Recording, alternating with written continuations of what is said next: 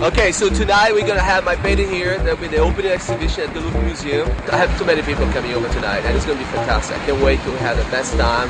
We're gonna have a great dinner afterwards, also in a great restaurant in Paris. So it's gonna be just fabulous. Vive la France, and I'm so happy to be here at the Louvre Museum.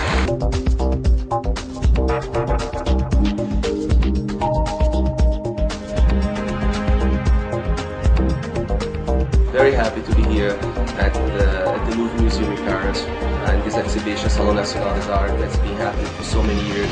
And to have my work in the same building where so many artists, including my favorite one, the Leonardo da Vinci, has his several pieces, including the Mona Lisa.